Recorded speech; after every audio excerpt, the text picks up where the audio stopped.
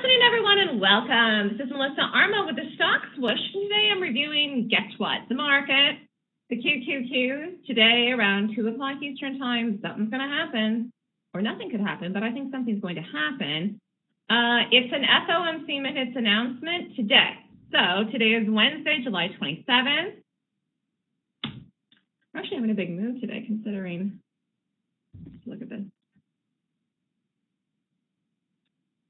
Having a big move before the minutes, which is weird. I think we're going to come down and bounce and recover. So we could have a move down, quick, bounce, recover. That's my prediction. So the stock swoosh prediction is we have a move around the announcement period that acts like a bounce.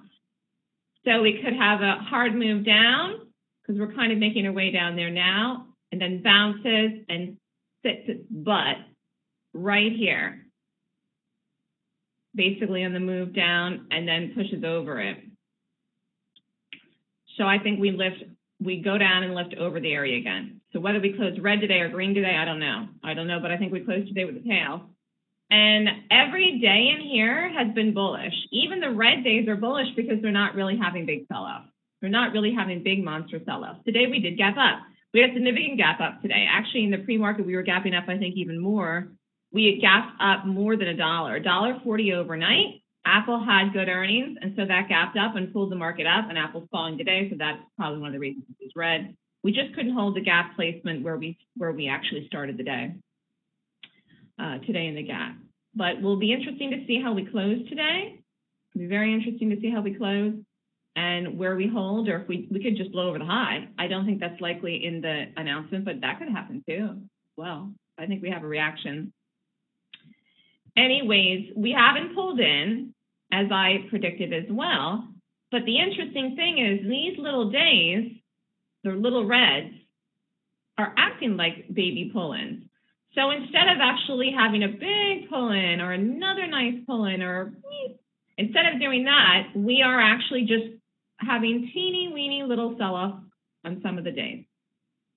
So this is as much of a pull-in as you're going to get. It's almost like you have to go long the days that were red.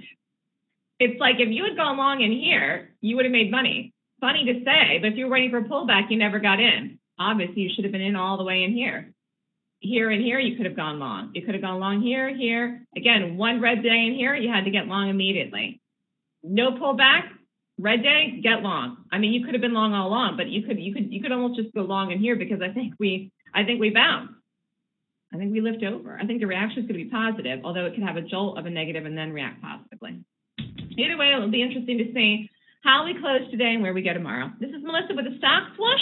The Golden Gun class is this weekend, July 30th and 31st. We made a great prediction here in the market. The QQQs have not made a brand new all-time high yet this year, but we will. We're not that far away. $5 and less than $6. Less than $6 where we opened the gap this morning, away from making a brand new all-time high in the QQQs. And the only reason I think that we acted the way that we did today is, number one, we're waiting for the announcement at 2, and number two, Apple fell today, and that is pulling down the market. And this was a big gap up. Have a great day, everyone, and email me at melissa@thestockswoosh.com if you would like more information on my gap method system.